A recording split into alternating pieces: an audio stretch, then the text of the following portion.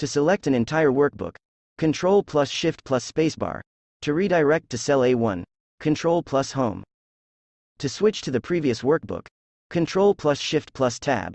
To open the fonts menu under Format Cells, Ctrl plus Shift plus F. To select the cells containing comments, Ctrl plus Shift plus O. To drag and copy a cell or to a duplicate worksheet, Ctrl plus Drag. To drag and insert copy, Ctrl plus Shift plus Drag. To go to the topmost cell in a current column, Ctrl plus Up arrow. To jump to the last cell in a current column, Ctrl plus Down arrow. To go to the last cell in a selected row, Ctrl plus Right arrow.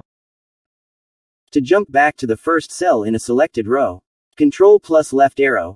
To go to the last cell in a workbook, Ctrl plus End. To move the screen towards the right, Alt plus Page down. To move the screen towards the left, Alt plus Page up.